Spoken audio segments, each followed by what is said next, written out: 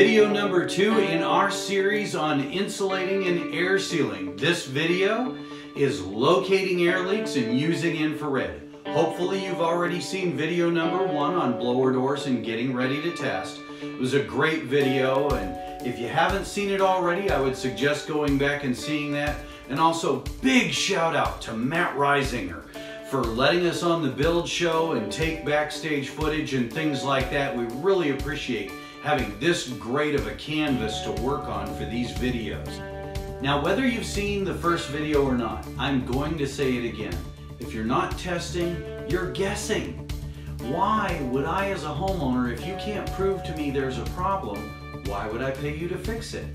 Remember, people need proof that something's wrong. Their crime of comfort or indoor air quality requires building forensics, real evidence, so they can see it.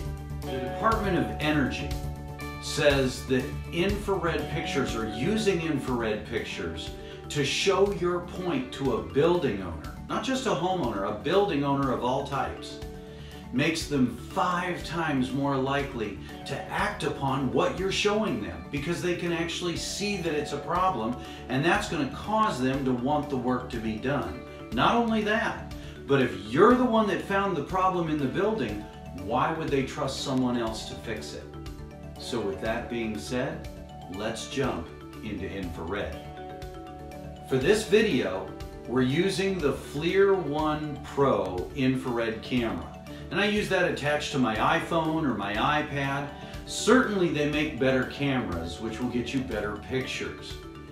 But this one works great for what I need, so it is what I use. The other thing I want to go over before we get into any of the footage is I really want a temperature difference between inside and outside. That temperature difference is what shows me where the air leakage is. I want that temperature difference, if I can, to be 20 degrees difference between the inside temperature and the outside temperature. I can work with 10 degrees. It just means I have to slow down a lot more and take a lot better pictures. Now, that is an important point though. I always want to slow down. The next thing I want to say on that is I also want to make sure that I don't get confused at what I'm looking at. So the blower door brings air from outside across the building materials, changes their temperatures, and allows me to see where the leaks are. But if I see a lot of dark shading at the top of a wall, that's probably from the eaves overhanging and the sun not hitting that area. It may not be cold coming in. So we're going to look at different pictures and try and really focus on what we actually see. I also want to watch out for reflections from big windows or mirrors, things like that. I don't want to confuse what I'm looking at. Lastly, I would like to make sure that when you use an infrared camera, that there is always a temperature point or 2 temperature points on the pictures you're taking. Pictures or infrared pictures without temperature markings on them are simply pretty pictures. That's all they are. This camera is designed to show a certain color palette. It'll do that in a 3-degree range, it'll do it in a 40-degree range. The pictures may look the same, but the temperature difference between the dark spot and the bright spot on that picture tell the story of how much energy is being lost in the picture you're looking at. So when you look at your images, be sure to think about the sun, where the sun was, and the different challenges you have. So let's get into the build show footage, take a look at what we did on site with Matt. Just remember, filming can be tough. You're in a hurry, you're doing a lot of things, so not everything we did on the job site was perfect. Just make sure, versus what you see in the video, to slow down, get really good images, and make sure you get those temperature spots on them. Let's get into the show. All right, Ken, so we're in the master bedroom here, and we've got the fan on 10 pascals. I love this cool retro tech where we can see what's going on with the fan. And you've got a FLIR One Pro on your iPad, so we can show some infrared. Now, how sensitive is that FLIR One Pro? Wait till you see how this thing works, Matt. We're going to hold this up like this, and I just want to go to the wall, and I'm going to put my hand on there just for a and second. walk away. Oh my gosh. Take a look at that. You can see exactly your handprint on the wall. It's that sensitive. So what we're gonna do with this, I wanna look at the outlets. I want to look at the base of the wall. Okay. I want to look at the windows. I know the windows are bad, but I really want to look at the heating, the air conditioning, where the ceiling fan comes down, and I want to check out the ceiling. I'd really like to know how these walls are doing. So let's tell these guys the construction here. We slab on grade, so no crawl space, no basement underneath us. This ceiling here is a attic space above us that's been insulated traditionally on the flat. These exterior walls are 2x4 walls. All right, with that being said, perfect. Show us what we got. So let's take a look. Now, if we look down at the floor, well, there's not a lot coming in there. Oh, but look at this. As we get to the outside, we're starting to see a little bit. We're seeing our studs. Not a lot. Look at that outlet. A little bit coming out of the outlet. Oh, look at that. That cavity right over there. There's some missing back. Oh, my word. Look at this, Matt. Look at that ceiling. Matt, I think you might have a little bit of a connection issue going here. Oh my God. So as we go around this, so hot. you know, we think of, this is an old 1970s metal window. Single pane. This is as low as it gets. Down at the bottom of that window where that molding is, look at what it's hiding. Yeah, something's under there. That is a vibrant connection to the outside right there. Yep. And look at that ceiling. It's looking like there's probably no insulation at all in that corner whatsoever. I'm guessing there is. You know what could be? There could be wind washing happening there because these trusses are running front to back. I bet there's no baffles up there. The wind is blowing any insulation that was there out of the way. Even the center of this ceiling, look at this. Look how hot that is right That there. should be just fine. But There should yet, be good fluffy insulation up there. yeah. So as we get to the, oh man, look at your ceiling fan.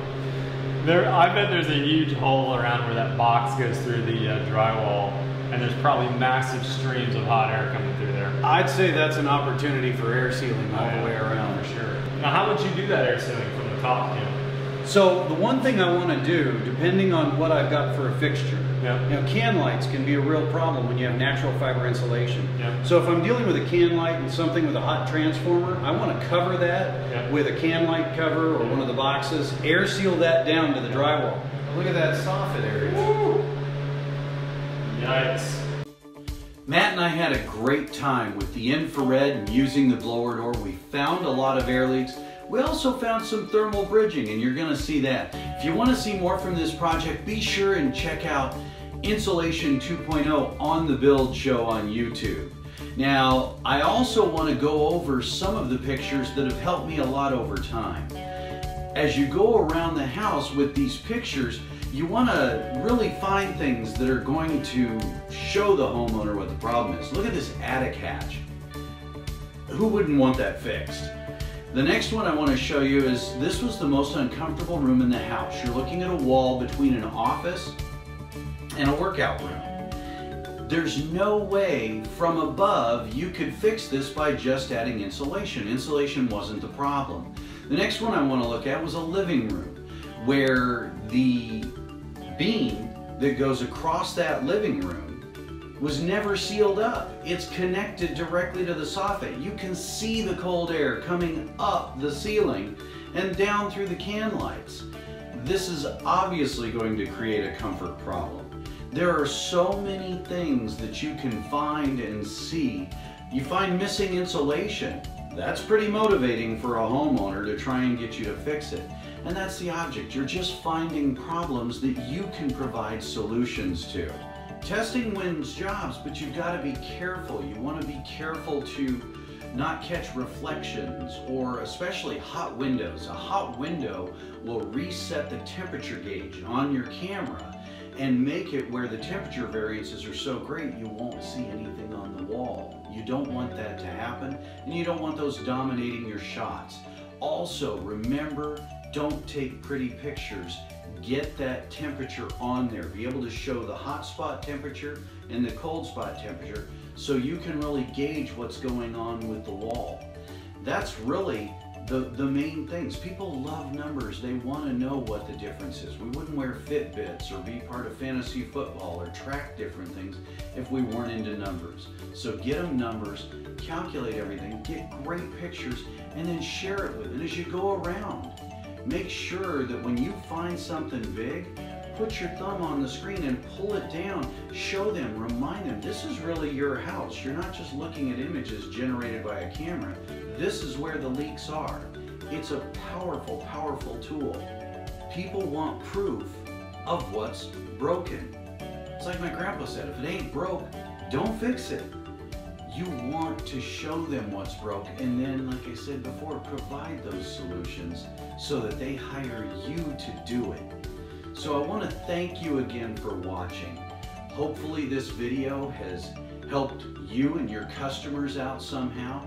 Like and share this video with others. The more people that understand this, the more that are going to call your phone and ask for this type of service and evaluation to be done with their home so that they can actually gain comfort from what you're out there doing. Now, be sure to watch the next video on removing bad insulation. That's a great one. Watch all the videos in the series. But if you've got questions on this or any other products that we carry at IDI, reach out to any of us at the company. Our goal is to earn your business every day. We look forward to seeing you and removing bad insulation. Thanks so much.